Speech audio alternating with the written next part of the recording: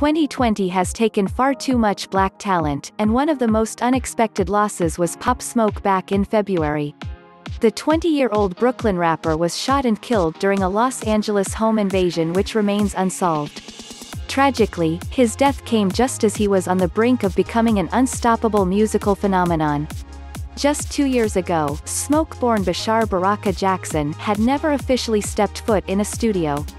But his naivete didn't last long, thanks to the April 2019 release of breakout single, Welcome to the Party. And what an introduction it was. In a sea of melodic, emo-riddled singsong rappers, Smoke bust through the doors and covered the industry in a spooky haze. He quickly rose as the leader of Brooklyn Drill, a then-rising movement that borrowed the grimy sounds originated in Chicago before shooting overseas to the UK.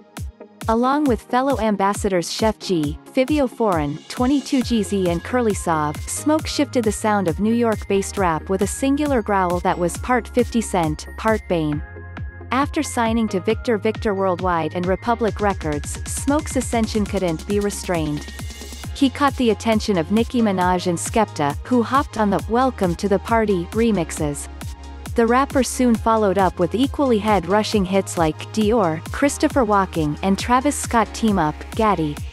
The streets of Canarsie soon found a home on the charts in early 2020, as Meet the Woo 2, Smoke's sequel to his 2019 mixtape, debuted at No. 7 on the Billboard 200, just 12 days before his passing. While Smoke is no longer with us, his voice will not be silenced. The rapper's posthumous debut album Shoot for the Stars Aim for the Moon arrives today. Previously set for a June 12 release, it was pushed back out of respect for the ongoing Black Lives Matter movement. Music is the tool of revolution.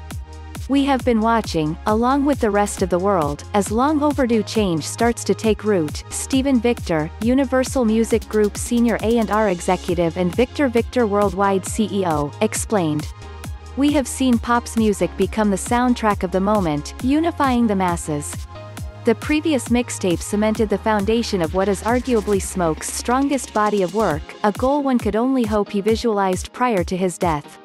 People became fans because of his ominous tone and street status, but Shoot for the Stars reveals a new sonic versatility.